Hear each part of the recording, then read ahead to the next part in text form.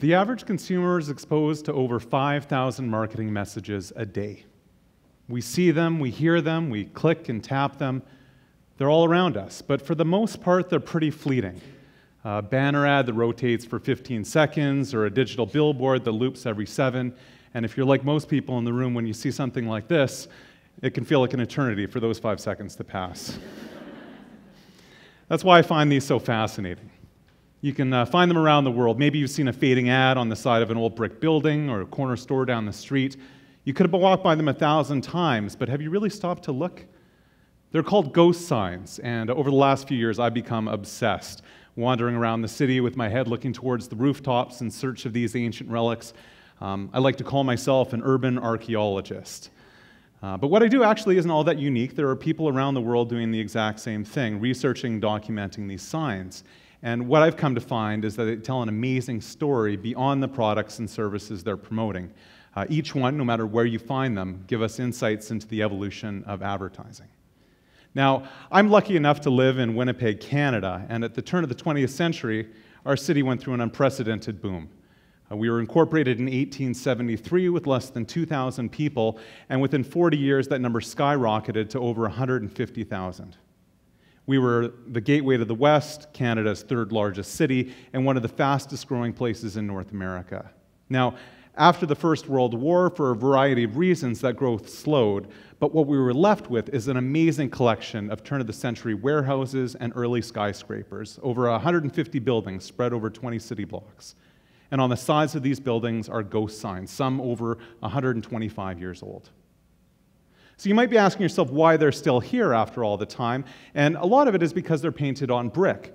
You see, bricks are extremely porous. They're like sponges. When they come into contact with liquid, they tend to absorb it. Now, if that liquid is an oil-based paint with a high lead content, then those signs are going to stick around for a while. Even after the original signs have been painted over, after the years, they have a way of ghosting through.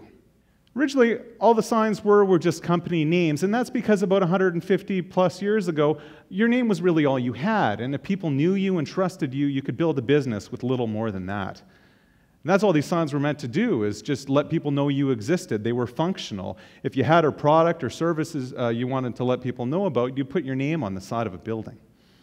And one of the biggest names here at the turn of the century was a man named James Ashdown. He opened a humble hardware store in 1870 and within a few decades had turned it into a multi-million-dollar enterprise. To get his name out there, he orchestrated one of Canada's first publicity stunts.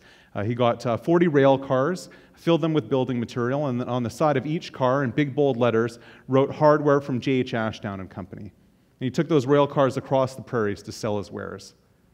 Now that's how he got his name out there, but if you weren't as savvy, how would you reach customers and new markets that have never heard of you?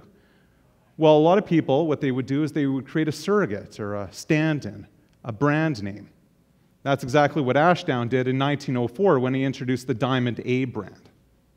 You see, with a brand name, you don't need to be tied to a real-life personality anymore. You can create your own. And that's when these signs really started to change from a name on a wall to a message. They weren't just for promotion anymore, they were for persuasion.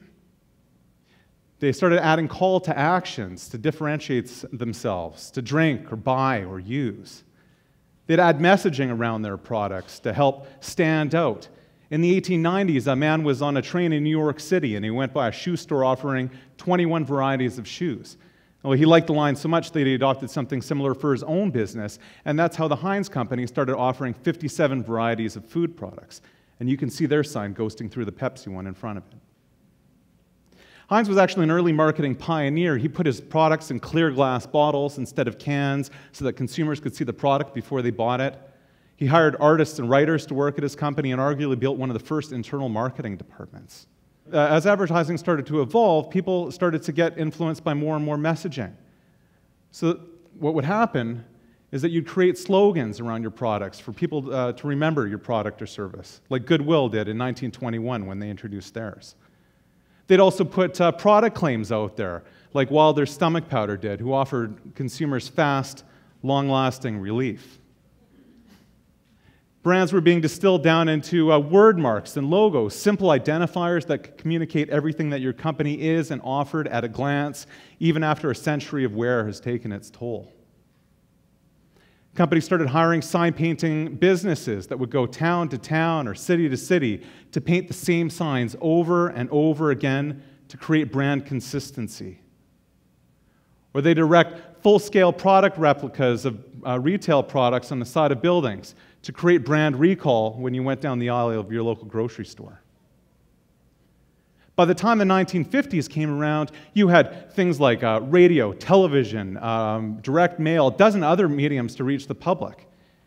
Campaigns were being rolled out at such a pace that sign painting wasn't feasible anymore, and they were replaced by things like vinyl banners or billboards. Today, the top 200 advertisers in North America spend around $140 billion a year to reach the public. But in 5 or 10 years, where will those ads be?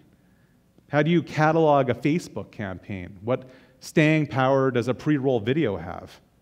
Ghost signs will outlast them all. So the next time you're walking down the street and you see a fading ad on the side of a building, take a moment and pause, because there's an amazing story right under your nose. You just might have to look up to see it. Thank you.